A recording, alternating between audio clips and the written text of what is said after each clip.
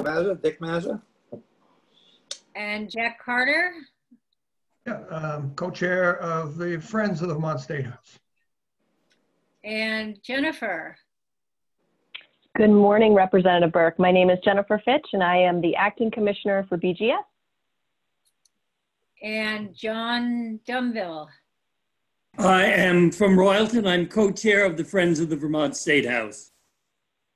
And David Sheets, not Linda. Correct. David Sheets, Vermont State Curator.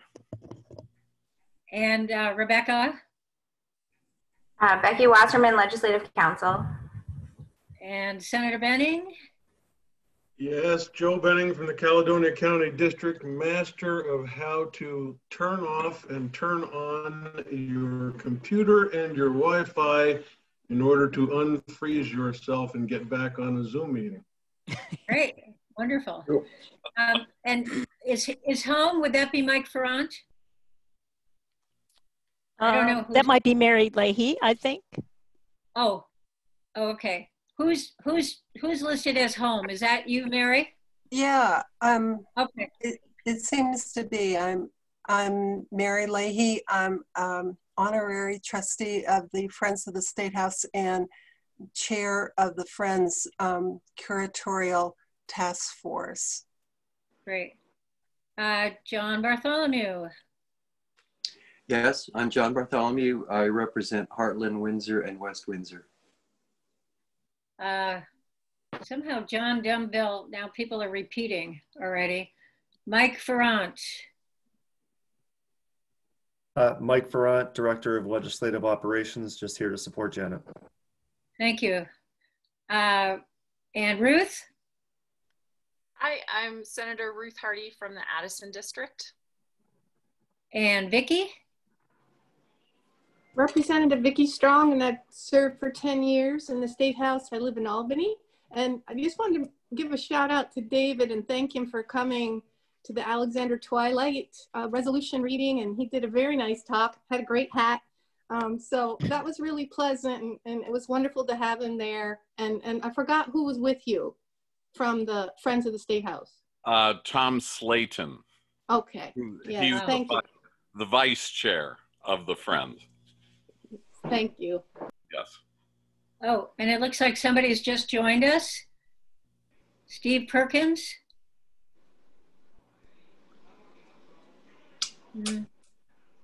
Well, wait a minute. I'm Representative Molly Burke of Brattleboro and the chair of this committee, and Senator Benning is vice chair. So I think I sent out an agenda yesterday and we'll need some help from Becky, but basically just to sort of review that the statutory functions of the committee is that we shall be consulted on all activities relating to the acquisition and care of paintings and historic artifacts and furnishings and the refurbishing, renovation, preservation, and expansion of the building and its interior. And further, that the Sergeant at Arms and the Commissioner of Buildings and General Services shall consider the recommendation to the committee, that the committee's recommendations shall be advisory only. So why don't we move from there? Oh, and I assume that everybody here. Sure. Oh yes, please. That's the statute that's still online, but what was passed in the Capitol bill amended that, so there are some additional functions. Right. Yeah, and that's what I wanted you to talk about. Right. And yeah, and I assume everybody's familiar with Zoom, and maybe we can use the electronic hand, but if you don't know how to do that, just, I think there are enough of us, we're all on one page, so we can see. So then I think, David, you're up next to talk about the work of the curatorial task force and how that relates to the Capitol bill and the Capitol bill that references the State House art collection and the role of the advisory committee. Yes. So for the past 2 years, I believe, my office has been working with a volunteer group that we have put together over a period of time, actually, chaired by the curatorial committee chair, Mary Leahy, and Mary is with us, and I'm hoping she'll feel moved to talk a little bit about the work of the task force. The last 2 years, the charge of the task force in a nutshell was to connect all Vermonters with their state house, to ensure that all Vermonters felt connected to their state house. And it was spurred into creation when our office received a group of objects from the Abenaki people that were given to Governor Shumlin during his tenure upon the Abenaki being recognized officially as the indigenous people of Vermont. And we decided that the very first project that we initiated was to discuss with the task force a project to connect the Abenakis to the State House, first and foremost. And we did that by creating the exhibit that is currently in the main lobby about the recognition of the people of the Abenaki people as the indigenous people of Vermont. That, in other words, was a story that we knew would resonate with the State House, since the lobbying to make that happen had occurred in the building itself. And many of the participants in that process were giving us direct testimony to that experience. So we created that exhibit and identified other what might be called marginalized groups of people, women among them, although I'm not, that certainly is not a minority within the state, African Americans, and we drew some of these people into membership on the curatorial task force, including a number of our natural partners, such as the Vermont Historical Society, the state-owned historic sites, the Vermont Arts Council, the Vermont Humanities Council. So all of those are people who have been helping us with this process, and we're still going, thanks to the wonderful leadership of Mary, who is particularly passionate about this charge. And Mary, do you want to say something about the task force at this point? Thanks, I'd love to. This is a group of dedicated volunteers who have a variety of skills, both professional and leadership in their own communities. Really, really, really dedicated to enlarging the imagery of the State House to include everyone. Over time, we have realized and have begun work on the fact that we needed a comprehensive interpretive plan, and I know we'll get into that more, but rather than a piecemeal, let's add this exhibit and that exhibit that tells the story of all peoples in Vermont as they relate to the State House. We needed something overall that has many pieces to it. Training for volunteers who lead tours, the technology aspects of the story to be told that goes well beyond the tour guides and the publications and all that kind of thing. To put that together is a piece of work that we're now dedicating ourselves to, and starting on the first rung of that ladder and foundational to all that follows was a recent training in understanding implicit bias, which was led by Curtis Reed, who is a member of the task force. Yes. Lots more I could say, but exactly. I will say that members of the legislature who have also been members of the task force, such as Coach Christie and others, Ruth began to talk to me as soon as she was elected to the legislature about her concerns. We invited her to be a member of the task force. So little by little, we've gotten additional membership, particularly members of the legislature itself, who have helped us with our work so far. And I want to express my gratitude to Ruth for taking this another step forward by creating her bill to address some of the very concerns that our group was grappling with. And thus we have buy-in now from the legislature at large, which I take as a major charge for our ongoing work.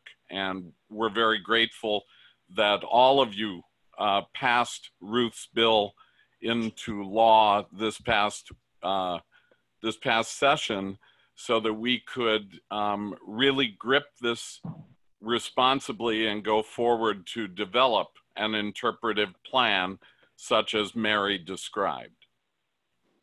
So I wonder if this might be a good time for Becky to talk about that bill, the capital bill. And I also I see that Steve Perkins joined us late. Do you want to introduce yourself? Sorry.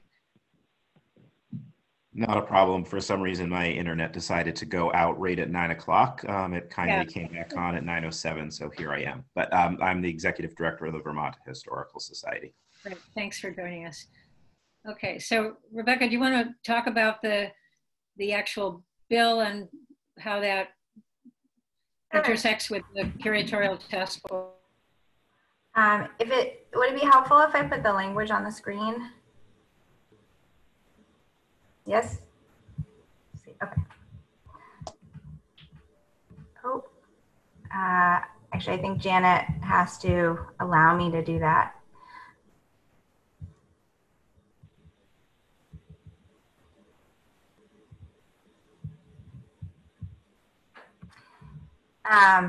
Well, I'll talk through it, and if I can show it, I will. The language does a couple things. First, it amends what's in statute for the functions of the Legislative Advisory Committee on the State House, which is what Representative Burke was just referencing. So it does change the amount of times during the year that the committee meets. And it also says that Leg Council has to provide assistance to the committee. And then in terms of the functions of the committee, it adds some additional duties. So the committee has to develop a plan for the acquisition or commission of artwork for the State House collection that represents Vermont's diverse people and history, including diversity of gender, race, ethnicity, sexuality, and disability status. The next thing the bill does is create in session law. So this is not the Green Books. This State House Artwork and Portrait Project. So it sets out some intent about how the State House artwork and portrait collection should be expanded and what it should represent. and the policy of the General Assembly with respect to the State House art collection. If you'd like me to read any of that, I can. I don't know that I've, oh, I can share it now. Okay. Thank you, Janet. Is that, can everyone see that? Can you make it a little bigger, Becky?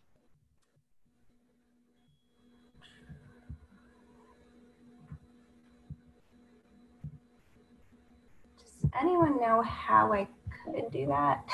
I think if you click on the plus sign, I think that makes it bigger up in the top bar. There's a plus, a minus. Oh. Yeah, there you go. Okay, there we go. Does that work? Yeah. Yeah, okay. So here's section 32 of the Capitol bill, which has the session law on the portrait project. So here's the intent section that I was referencing in subsection A, to expand the State House artwork and portrait collection. And that should be to represent diverse stories of those who have significantly contributed to Vermont's history. The intent is also to give special consideration to the State House as a place of employment for a diverse workforce and as an institution of public education for students and members of the general public. And then finally, that the state have a policy of including diverse leadership stories that reflect all of Vermont's history when acquiring or commissioning artistic representations for the art collection. Subsection B is the policy for the that the State House art collection should reflect. So first is it should reflect those who have served as leaders and have significantly contributed to the history of Vermont. Next is those whose service relates to the state or the Abenaki Nation, the civil rights of Vermonters, the legislative process, or the operation of the State House. Third is stories of significance to a community, a tribe, or historical moments that demonstrate the diverse nature of Vermont's people and history. And then finally, a policy with respect to the natural landscapes and environmental features of the state of Vermont. Subsection C is developing the plan. So the committee, in consultation with the state curator, shall develop this plan, sort of keeping in mind incorporating the intent and the policies that I just talked about. Subsection D is recommendations. The committee will make recommendations, research and recommend significant historical Vermont leadership stories that warrant inclusion in the art collection using those intent and policies. And part of that recommendation process is in consultation with the public and relevant experts, including Vermont historians, artists, and diverse community leaders. And then finally, in March of next year, a report is due to the House Committee on Corrections and Institutions and the Senate Committee on Institutions with this plan that the committee develops and the recommendations that they have. And then finally, the language in the Capitol bill also amends, so we're going back to statute again, the statutory section that deals with, that developed the state curator's position. So there is some additional language in that section that creates some additional responsibilities for the state curator. Subsection C is an acquisition policy. And so the curator would do this in coordination with the Legislative Advisory Committee on the State House and in accordance with this plan that the committee is tasked with developing. So the curator will adopt an acquisition policy that ensures that the acquisition of art for the State House reflects a diversity of artistic media and artists, the natural history of the state, and the diversity of the people and stories of Vermont throughout the history of the state. And then the state curator also has to create an interpretive plan. And this plan is actually done in coordination with the Friends of the Vermont State House and the Vermont Historical Society. And the plan tells the story of the State House art collection through accessible written, multimedia, and oral means, and includes appropriate and inclusive training of State House volunteers and staff. And that is it. Are there any questions on that? I'm just gonna stop the share so you can see. Thank you, Betsy. So I guess that brings up a lot of questions about how we proceed. And I know, so maybe this might be a good time to talk about it, and then we can hear from Senator Hardy about the sort of the process of her bill. And then David and Janet want to talk about sort of an overall picture. So does anybody want to, David, maybe you have thoughts about how we, as a committee, work with you to accomplish this task. Yes. Wait, Molly, Representative Burke. Yeah. This is Ruth. Could I just, before David goes into how to implement it, maybe give a little backstory on how we got to this part, and then. Yeah, I wasn't sure which would fit where, but that's fine. Sure. Okay. You go, then David. Okay. Okay, and I think this will dovetail into what I'm suspecting David will say. But so first of all, thank you all for being here, and this makes me super excited and really proud to get to this point. The actual idea for this bill started over a decade ago when I visited the State House with my daughter's 4th grade class. And noticed that nearly all of the portraits in the State House are of older white men. And I was there with a 4th grade class that was more than half girls, including my own daughter.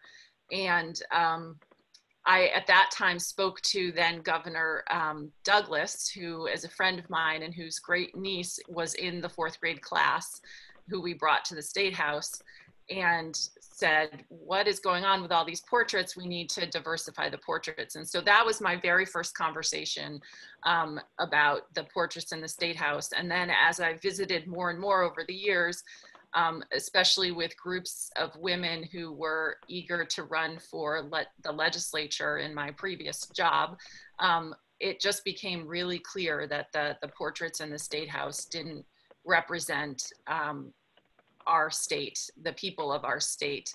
And I was at the time specifically looking at it from the perspective of gender, but it's as stark, if not more stark, from the perspective of race and other representations. So really over the years, having a number of conversations with women in the legislature and their thoughts about it. And so when, as David mentioned, as soon as I was elected to the Senate, I went and talked to him in January of 2019 and said, what can I do to help you do something about this? Because then I was spending all of my time in the State House.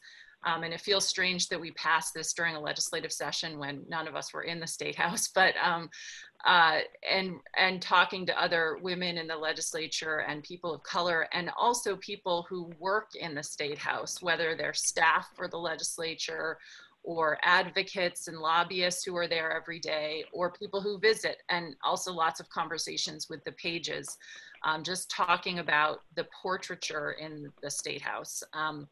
And so I talked with David, and he, at that time, a few weeks after I talked to him, and it may have been coincidence, but he created the curatorial task force and started working on the process that he described earlier.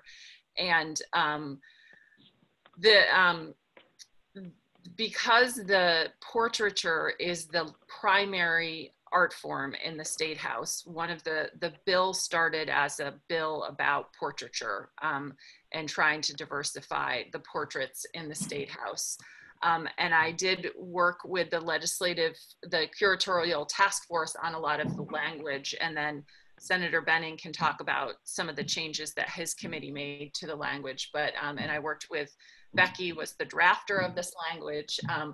but the concept of leadership stories came out of conversations with the curatorial task force, particularly members of the Abenaki community, talking about how leadership in the Abenaki Nation is different than in, in sort of dominant white America. So talking more about stories of leadership than necessarily individual leaders. So that is one of the reasons that is in there. And then talking, disability status was added as along the way, because a lot of people talked about wanting to represent people who had different struggles, maybe physical or other struggles to get to the position of leadership. The other thing is I consulted with a lot of artists, including coincidentally the artist who painted Governor Douglas' portrait in the State House, Kate Gridley, who just emailed me this morning about this work. She wanted to make sure, and other artists wanted to make sure, that there was a diversity of artists represented too. So it's not just about who the paintings are of, but who paints the paintings who are in the State House. So that was another consideration.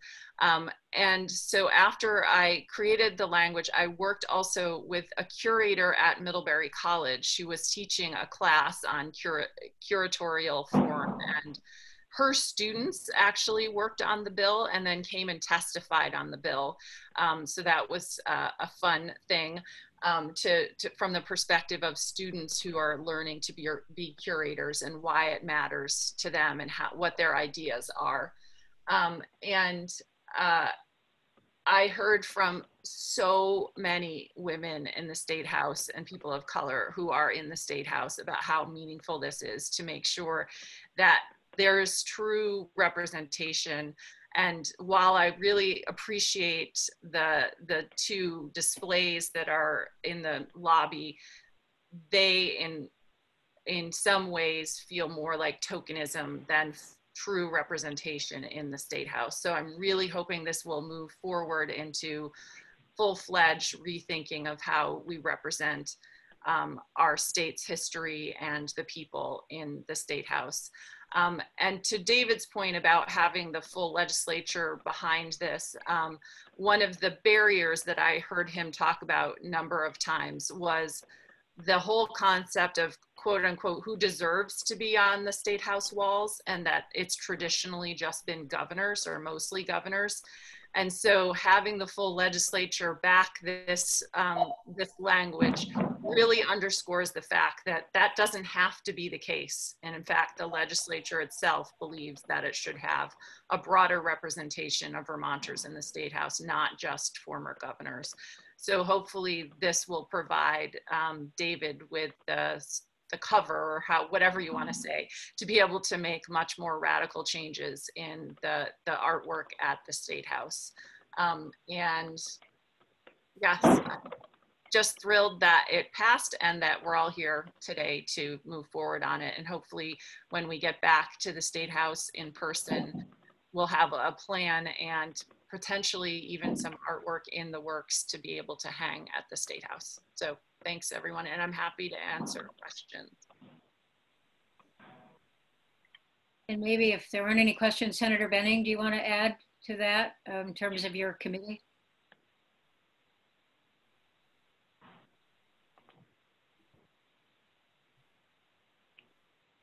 Let me back up a little bit and say that as a history nut who was first exposed to the State House back in the 70s, I understand that that building is a working museum, and it's one of the places that I really, every single day I walk into it, thank my lucky stars for being able to be there. The building itself has given all of us the opportunity to talk about Vermont history in a way that every Vermonter can feel proud about and feel part of. For me, when this bill first came to our committee, it's like a lot of other bills that come to a committee. You realize you have so much time, and you had to make choices about what bills get brought through the committee process. It might just have been coincidence, but I was walking down the hall as a 4th grade class was coming down the stairs. And there were 2 girls that were talking to each other about how cool the building was.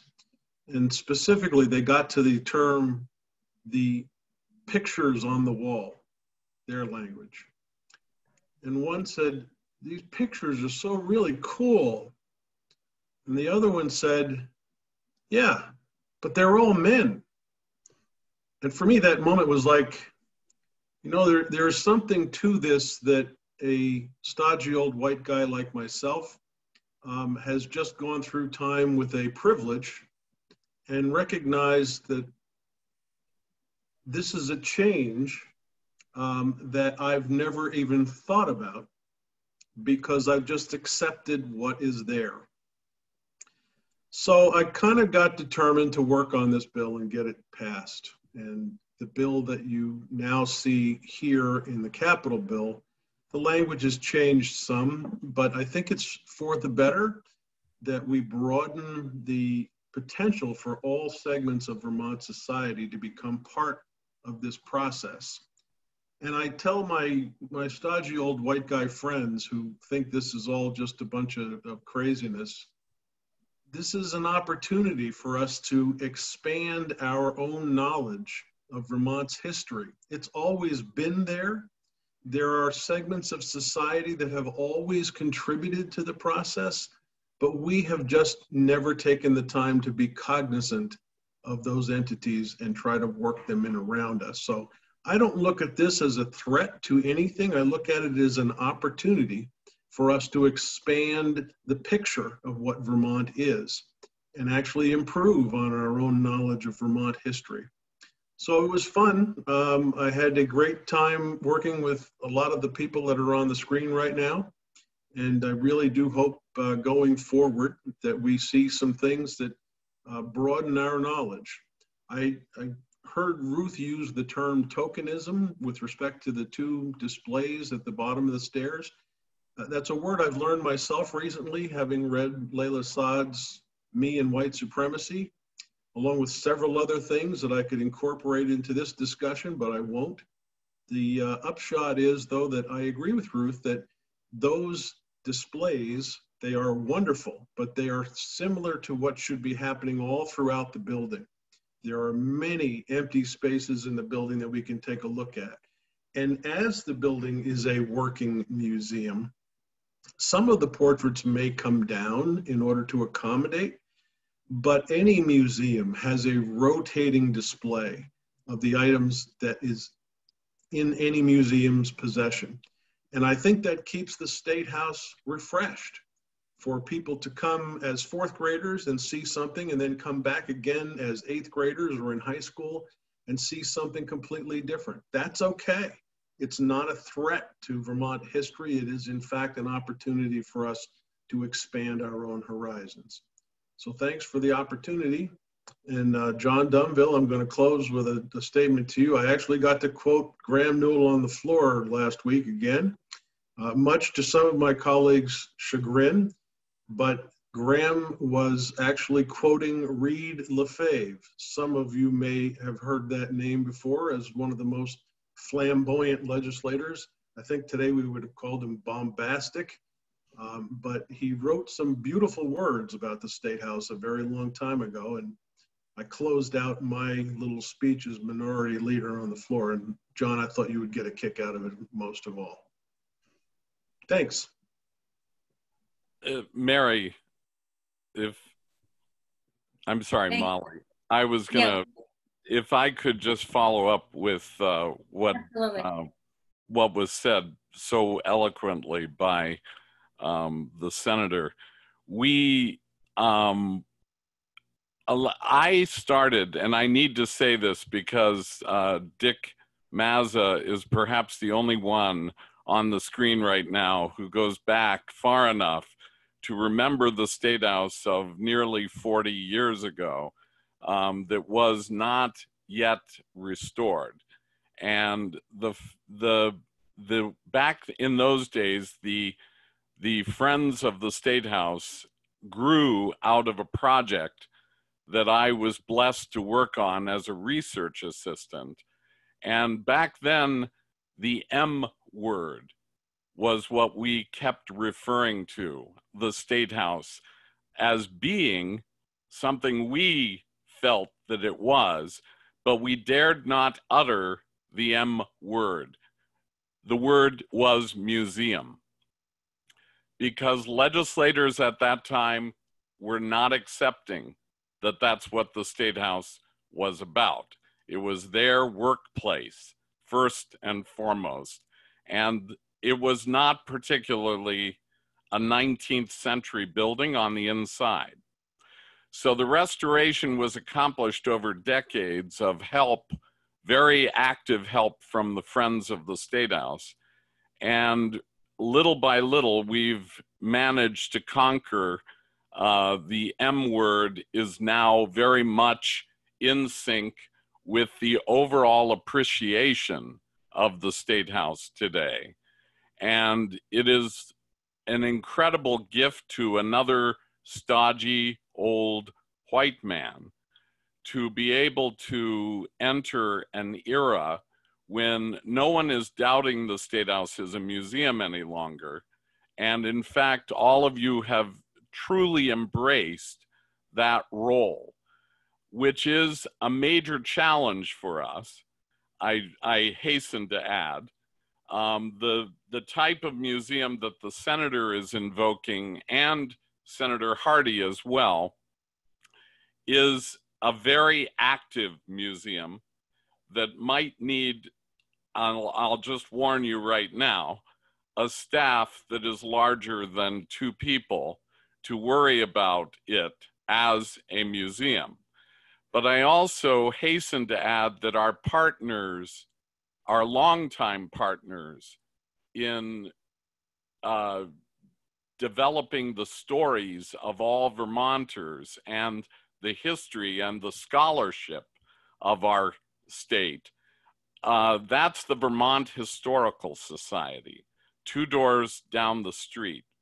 And I think we're going to have to, among our charges in this plan, try to understand what they do and what we do. And that is the exciting work of this process. We need to understand what the State House and the stories the State House should tell are, and what do we leave to the Vermont Historical Society to explain to the public in their museum. So happily, Steve is part of this team, and his staff has been part of our curatorial task force as well. And we're going to be going forward with conversations in both groups as we try to discern where to draw certain lines, how to create the interpretive plan, basically, that is suggested in this document. That's going to be exciting work, and I'm very grateful that I have the opportunity to do this before my career closes out. I think Senator Hardy has her hand up. Do you have your hand up? Yes, I do. But actually, I think Mary Leahy had her hand up before you. She had her real hand up. So let's let Mary go first, okay? Thank you, thank you. This is one of the points, a major point that we've been deliberating on the curatorial task force, distinguishing the role of the State House and the State House's museum versus the role of the Vermont Historical Society. And meeting after meeting, the Victoria Hughes from the Historical Society has been a wonderful contributor. Also, distinguishing what the State House is versus or alongside of Vermont Historic Sites, the Arts Council, all these folks have been working together to let's look at this small building that means so much to so many legislators who work there, the staff who works there, the 150,000 visitors that come, the school groups. What exactly is the State House in the mix of the rich life of Vermont? Talking about that, I think has enriched the all of us and the work of our partner organizations too.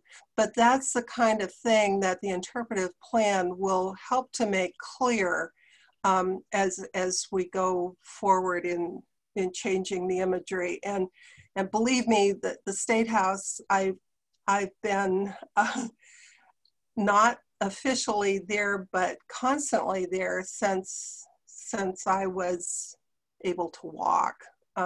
My family lived just down the road, down the street. My father was a printer. His children delivered printing to the State House at least weekly. So seeing things change there and not change there has made up the fabric of my life. Great. Thank you for those comments. Senator Hardy. Yeah, thank you. I just wanted to underscore two things that both David and Mary mentioned, and Senator Benning a little bit, that the State House has multiple purposes. And one of the things that was important to me that be in the bill, and you can see it under the section about the report, is to give special consideration to the State House as a place of employment for a diverse workforce and as an institution of public education for students and members of the general public. And in part because that's obviously true, and it's also a museum, and it's also a historical building, and it's so many things, then those all need to balance appropriately. I didn't actually fully appreciate the building as a place of work until I worked there and was there every day. And I know that there are many, many staff members who've been there for years as their place of employment, and trying to make sure that we don't forget that is also true. And as several of us have mentioned, the students who come through and the members of the public. And I also just wanted to underscore the interpretive plan that's also been mentioned. That's actually a change in the permanent statutes to ensure that this interpretive plan that is under the responsibilities of the curator. And a lot of that is oh, it says my internet connection is unstable. Can you guys hear me? Because it says my internet connection is unstable. Can you hear me? Yes. Yes.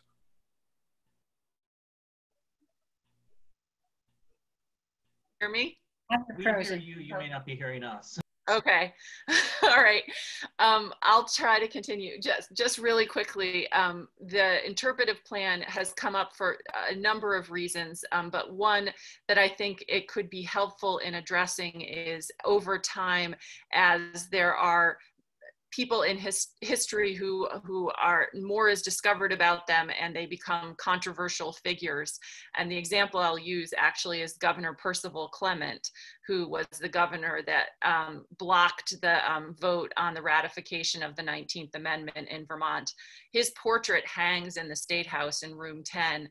And I think it would be really helpful and appropriate to have something about who Percival Clement was and what he actually did, and the historical time in which he lived and the role he played in Vermont history.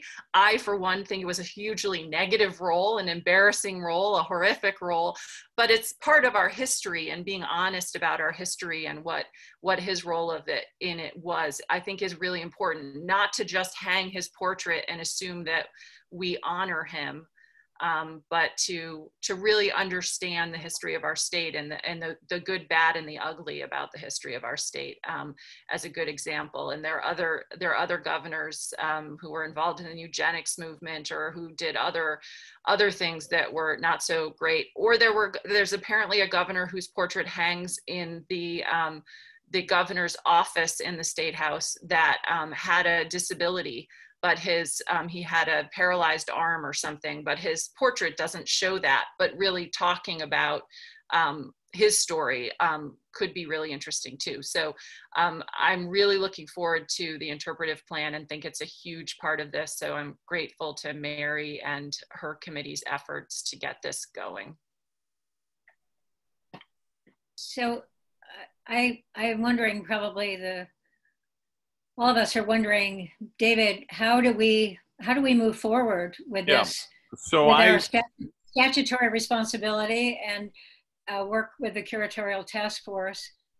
So if you could. So there is a document that I sent Becky and Janet.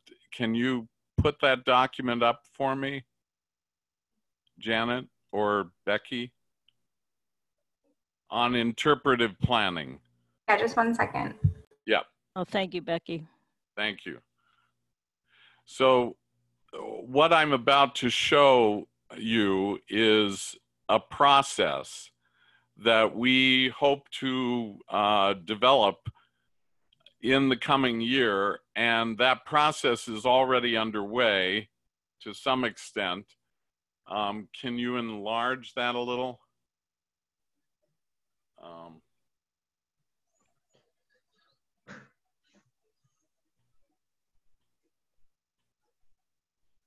Okay.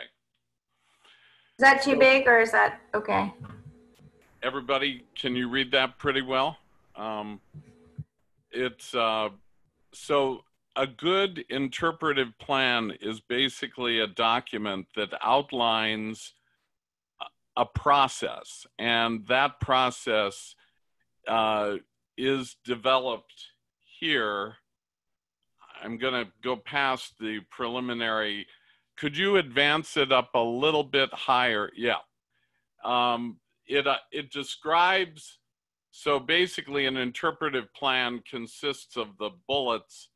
They don't have bullets, but this paragraph right there. So the interpretive plan must be based on scholarship about the site and about the newest museum scholarship on interpretation. It provides a conceptual framework and describes the site and its significance. It identifies major interpretive themes that identify and organize the important stories to be told. It identifies and describes target audiences that the historic site intends to reach. It proposes methods for implementation. How will the information be conveyed to the various audiences? And it proposes methods of evaluating the success of the interpretive planning and how changes can be made over time. So I think it's entirely appropriate that, as Ruth suggested, the planning itself is now part of the state curator's responsibilities in statute going forward, because this is a process that all museums go through periodically. It sets up a plan that is good for perhaps something like 10 years going forward. But as we have already, all of us who are students of history know, through time, history constantly is revised, and the stories that are told change, and the stories that come to the fore are discovered anew. And we're going through a major period of such change in the United States right now. And I know that my colleagues at the Vermont Historical Society, at the Shelburne Museum, all museums basically are going through a period of reflection and a period of discovery to bring to the fore new storytelling that has been left out of the narrative of our country. This past year, I've been reading Jill Lepore's wonderful History of the United States, really great tome that I recommend to the entire group. And as the curatorial task force has discussed, and the Friends of the State House have discussed, we've been doing a lot of reading over the last several months, reading, in fact, that I would not have time for were it not happily for the pandemic. This is one of the upsides of the pandemic, is that it is, frankly, giving my office a breather from worrying about the day-to-day operation of the State House as a public museum. And we're looking forward to embracing this process through the rest of the year to create something that, frankly, I wouldn't have had time to do were it not for what we're going through. So that's one of the upsides of what we're experiencing. And we, in consultation, as I said before, with the state-owned historic sites, the Historical Society, and others, will hopefully create this plan. Your group, though, is not going to be simply a group that we bring up to date. I want the Legislative Advisory Committee very much to be at the heart of this process. So we may have to meet with a little more frequency than what the committee is used to. And I hope you're okay with that. We're gonna need you as major stakeholders to be available for walks around the State House, possibly on site, socially distanced and masked. But I think we have to remind ourselves possibly of the building itself in this process over and over again. We need to examine the current storytelling that is going on. Just a show of hands very quickly, how many of you have a copy of Intimate Grandeur, the book that we wrote back in 2015? So one of the things I've asked the Friends of the State House to do and the task force to come is that I would love everyone to pick up their Intimate Grandeur and reread it with a lens that is all about trying to discern what in the narrative is appropriate and what in the narrative do we not think is as appropriate, and what are the stories that are currently missing. And that, if you could make notes as you reread Intimate Grandeur, that's kind of a good place to start, because that is the story, frankly, that our tour guides are telling visitors. That is the story that the audio tour that visitors access from the Sergeant-at-Arms office, that is the story that they're being told. It's basically the story of the building itself. And it does not venture very far from the narrative of what the State House is all about. But as you can see a little further in what this page in front of you lists, it's also a place where conversations about democracy, conversations about gender and race, conversations about the many issues that have been brought to the State House over and over again.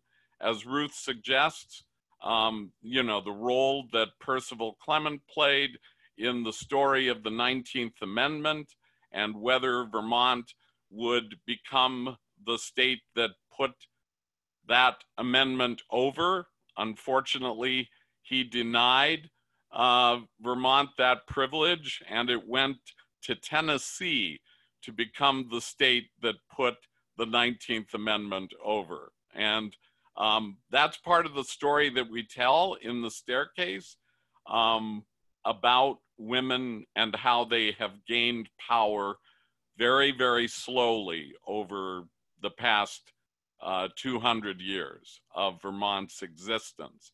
So these are the stories that definitely resonate in the State House. We're telling those stories currently, but we need to know more about what you think of those stories and where we should be going with our interpretive planning process. What's also exciting, and I'm sure that Steve Perkins would agree with this, are the different ways that we now tell stories. Not just books, not just exhibits, not just works of art. We have digital means of storytelling. And one of the ways that we're going to hopefully identify are how visitors can access the storytelling with their devices when they are on site. So the delivery of information is very much a key part of what we hope to develop as part of the interpretive plan. And not only delivering that information, but identifying how different audiences need different approaches. For example, people with disabilities. How are we making it possible for people with disabilities to access the information when they're visiting the State House as visitors, in addition to what Ruth suggested about identifying that population, connecting that population to their State House. So we have all kinds of different ways of looking at things, a little more complicated than a mere museum. And that's part of our challenge, is to further define what the State House should be in all of its complexity, and then moving forward on the front to try to identify how we accomplish that over a period of years, and evaluate that going forward. How is it succeeding? How is it not succeeding? And what should we be doing? David, do you have a recommendation for when this committee ought to meet again? I do. November is a good month for, I think, you to reconvene after the election, after a certain number of things are behind you. I know that a number of you are probably going to be moving full steam ahead with your campaigns right now. By then, our hope is we will have a consultant on board. So the other great thing about Ruth's bill is that it enables me to access money that is in the capital bill for planning purposes. And we plan to use that money to pay a consultant to help guide this process through the remainder of the year. March may be a little hard to wrap up the entire interpretive plan, but it is a time certainly when we can report back to the newly reconfigured committee at that point. So in other words, I expect to meet with your committee as it is currently composed again in November. We can even decide at that point whether we want a meeting before the next legislature convenes in January.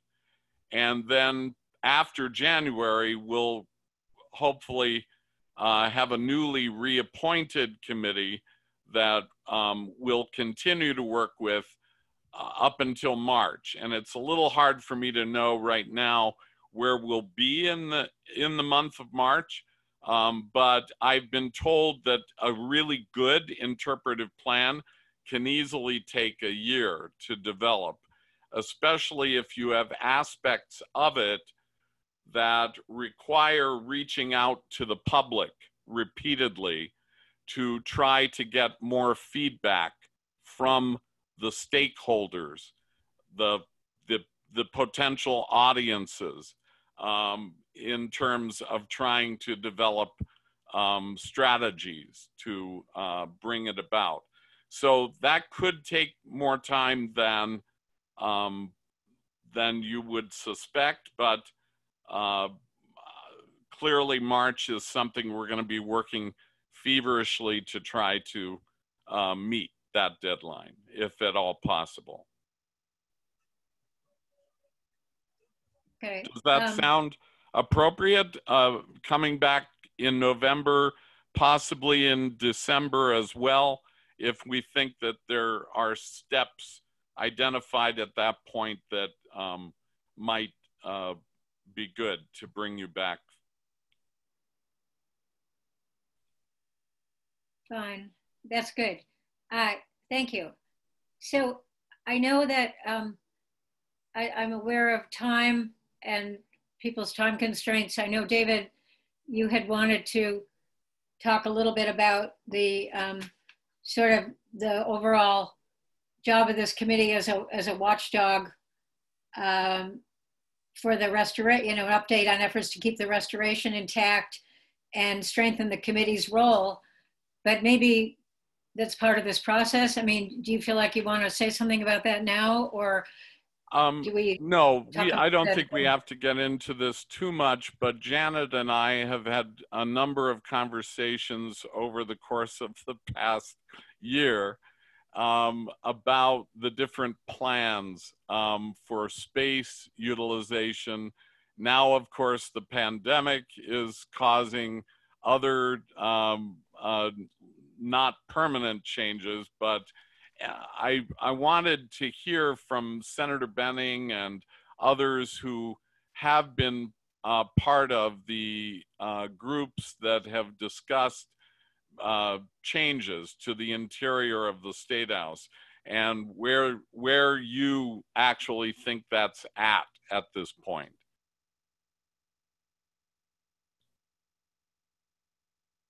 Is that the signal for an answer? Do you? I mean, traditionally, this is the committee that I am hoping sees as part of its charge that it's the ultimate authority over any significant changes to the interior of the State House, the exterior of the State House for that matter.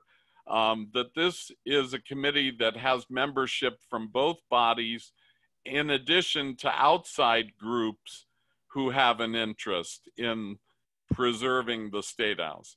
So for its long-term preservation, I think I want to know how you all feel about that, of looking to this committee as the ultimate authority to approve significant change. Let me start, David, by saying there is a new entity called the Joint Legislative Management Committee, which has been operating for about a year now. Right. I suspect that conversation will have to take into account that committee, because that committee is probably the ultimate arbiter of, do we go back into session in the building, or do we go back in some hybrid fashion? Once major changes are going to be talked about, and I'll give one little example. Senator Starr has been very anxious to move out of the closet that he has for a committee room. And it's a legitimate discussion that we are having, that he needs to have that change. There have been conversations about where to put him. They have gone from possibly room 1, or is it room 2, Janet, you have? Room 2. and possibly moving into legislative lounge in some fashion, possibly moving into the coat room in some fashion. That conversation has not come to fruition just yet. I think my institutions committee in the Senate would prefer that the coat room be modified somehow, but we haven't got the answers to that question. When that question is looking for resolution, I am sure this committee should be involved in the discussion, but I suspect strongly the Joint Legislative Management Committee will be the ultimate arbiter of how that comes to play. I would suspect, and I would argue very strongly, that this committee should be making the decisions long-term based on what kind of portraiture, for instance, that we're having. Those things that will be much longer than just the brick and mortar conversation about what changes are made to the building. So as a member of the Joint Legislative Management Committee, trust me that I will be arguing very strongly for this group to take priority over those kinds of conversations. Hope that answers your question. Yes, I guess I would hope that a group, then if that is a committee that can deal with preservation versus other things that are in tension with it, that would be my only concern. I know that this is the committee that saw the entire restoration through to fruition, and it has not been as active in recent years. Happily, the statutory changes that we made a couple years ago, I think, are going to ensure that this committee meets with a little more frequency and therefore could possibly be a little more active in that watchdog role. And I think some of us just don't know where the authority is anymore. It's a little difficult to know. But as we talk about the State House as a museum, for example, the legislative functions that take place happily at a time of the year when the museum functions are not as in full, flower in a normal year, meaning the front lobby, the location of the Sergeant at Arms, the location of a gift shop, the location of tours, all of these things are things we're used to doing in the off season. And part of my worry is that that function does not come to legislative lips in meetings very often, and it isn't being weighed with the same concern that legislative functions might be. So I just want to make sure those concerns are brought into the right forum for discussion if they are in tension with some of the legislative functions. I appreciate that, David. And I have two suggestions. The first is that this committee should meet a little more often to make sure its presence is constantly in the face of those Joint Legislative Management Committee members who do walk about the building from time to time. The other part of that is Senator Mazza and I are both on that committee right now. I'm not going to speak for him, but I'm certainly going to make sure that the committee is well versed in the fact that this group has a very long history from the days when I first walked into the building and there was a solid green carpet in the state Senate to where we are now, and make sure they understand this group will long transcend any existence of the Joint Legislative Management Committee, because I suspect that once we get through COVID-19 and the short-term decisions like where shall Bobby Starr's Agricultural Committee meet, we probably will no longer exist as a committee. This group, however, will be here for, well, let me say in the words of Reed Lefebvre, This is from 1968, by the way. History tells us that this house has stood here for 110 years. Its golden dome, its granite walls, its hallowed corridors may well be here 100 more. Only the members will change. The duties will remain the same. New generations will come to take our place. New generations dedicated as we are to a holy cause, the service of our people. In this group's case, making sure that building is still in existence a long way down the road from now. The Joint Legislative Management Committee won't be around when that happens. Thank you, Joe. It is very comforting to hear you say this. And I also want to add that Reed Lefebvre's portrait, did you know that we have a portrait of Reed Lefebvre, oil on canvas? Did not know that. It hangs in my office. I'll share the image of it with the committee when we send out the minutes. It's a hoot, meaning the reason it's in my office is that it attracted undue attention to itself in the State House. And it's a wonderful portrait, actually, and I love it, which is why it's there rather than in storage. So I did tell the Senate the other day about the Farmer's Night when he came in and displayed his circus. Indeed, and picture. His portrait includes the circus in the background. Good. It's quite a wonderful piece. Anyway, I know of what you speak, and I concur. Senator Hardy, did you have your hand up? I did. Thank you, Molly. This is sort of going back to what David was talking about the plan and the timeline and the meetings. One thing just really quickly, and I'm sure you've thought of this, David, but also looking at what other state houses are doing in the country, because I know that there are many state houses that are sort of in this kind of process as well, and have multiple purposes just like ours does. And I like New Mexico and New Hampshire are two that I know of who are actively working on this same issue. And then the second thing is in the legislation, I just wanted to point out that there are actually two plans that are mentioned. There's the interpretive plan, and then there's the plan for the acquisition and commission of artwork.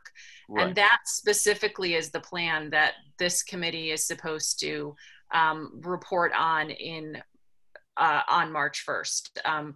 So they're obviously linked, but making sure that acquisition and commission is part of that so that we can get more diverse portraits and artwork in the State House. And I was really thrilled to hear that you were able to access funding for planning.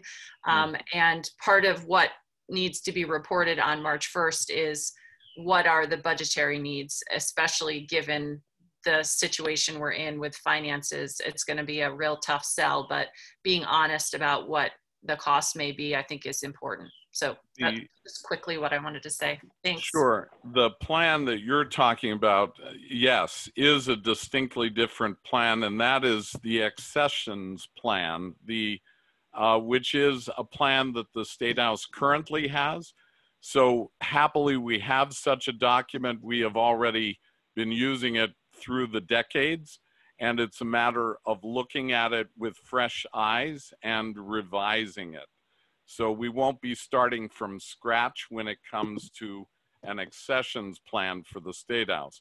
But we will very definitely be revising it. The other thing I wanted to mention is that just within the month, the Friends of the State House have tackled our first potential accession coming up, and that is a portrait of Alexander Twilight for the State House. They also were planning to have a fund drive to raise the money, and were able to get one donor to take responsibility for what we potentially believe will be a $30,000 portrait for the State House. So they're setting up a small committee to oversee the process of getting an RFP out to portrait artists such as Kate Gridley and others to do this portrait for the State House. National Life Group is the donor. Thanks to Chris Graff, longtime State House journalist and now Vice President of National Life. Chris and his wife, Nancy, who is on our board at the Friends of the State House, took this very wonderful step to give us the money to go forward with that plan. So that portrait will be in development in the upcoming months, happily. Can I raise my hand? I don't know where the raise the hand function is. I apologize. I'm new to Zoom. I think the funding piece is really important, and I just wanted folks to understand how it works. So David's program is inside Fee for Space. Our Fee for Space program is basically how we pay for state-owned buildings. And then obviously David can leverage Capital Bill when he works with leadership at BGS and sort of we figure out what that leveraging looks like. But I just want folks to know that David does not have his own budget necessarily. And so if we are talking about future expenditures that may hit, let's just say BGS at large, my preference would be to actually ask for a line item in the Capital Bill. So that's probably another year or two down the road, but I'm just letting you all know that like we don't have money at BGS. And so if we're going to spend money on art, which I think is a great thing to do, we can't put it on the back of Fee for Space to do that. That's helpful. And okay. She's my boss, by the way. That's my boss. And I'm very much in support, so I don't want people to feel like I'm not. It's just when we talk about funding, we just have to be really strategic in how we do that. And she has a Southern Vermont connection too.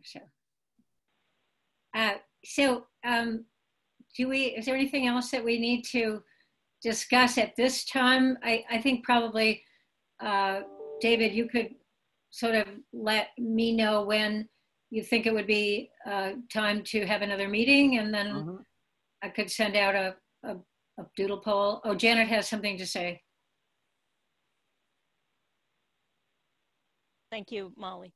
I just want to add one thing, that we are going forward with our mitigation processes in the State House for the COVID-19. So we'll be beginning to remove some things out of the State House to allow for social distancing and to work on different things that we'll be trying to do in January once the legislature makes up their mind of how they want to work, whether it be hybrid. But we know that they're not going to be able to be in the State House in the full capacity that they are now. So we won't be making any major changes to the building, of course, and I've spoken with David about a lot of this. We will be taking the coat room, room 9, and turning that into a committee room right now, but just so that no one worries that we're being knocking walls out or anything like that. So that's the plan, and I just wanted people in this committee to be aware of that. So Will we still have lockers? You still what? Will we still have lockers? No, you won't. You're going to have to bring your backpack or something. All your belongings have got to be on you. We stored a lot of shoes there. I know. Hopefully that change is going to be with the Senate committee, not a House committee. No comment, Joe. Okay. So are there any other questions? You think maybe it's time to adjourn for now? And very interesting conversation and very exciting. Anybody have anything else they want to say? John Bartholomew. I was just curious, many museums around the country have worked out plans to reopen with very strict guidelines and spacing. Do we have, what are we thinking in terms of getting the building back open as a museum? Maybe that's not a short answer, but yeah, hopefully it is. Hi, John. Just quickly, we have not gone down that road yet. We were trying to get through the legislative session for now. We would definitely have to be doing some social distancing. Now that our fall foliage is about over, I'm not sure we'll open back up right now because this is usually when this is our slowest time of year anyway, and we're going to be doing a lot of work within the State House, moving stuff. But then again, I think that at some point I need to have a conversation with leadership to see what direction they'd like to go about that. Unlike John, other museums, and I'm fully aware of this, we do not rely on earned income to keep the State House going, right? So we don't have the same urgency that many of my colleagues have to get their doors open as soon as possible. We have that luxury. Okay, Mary. Well, I just want to accept that the Friends of the State House not having been able to run the gift shop this season, that is a funding negative for us. And of course, our funds are that we gain either through fundraising activities and the gift shop are then directed entirely towards the State House itself. So we have suffered some loss in funding. Understood. Anybody else? Okay, thank you everybody for a very great discussion, and we will reconvene in November. Thanks, everybody. Really Thank appreciate you. it. Thanks, Thank Janet. you. Bye. And thanks, Becky, Bye. for being on. Okay, bye-bye.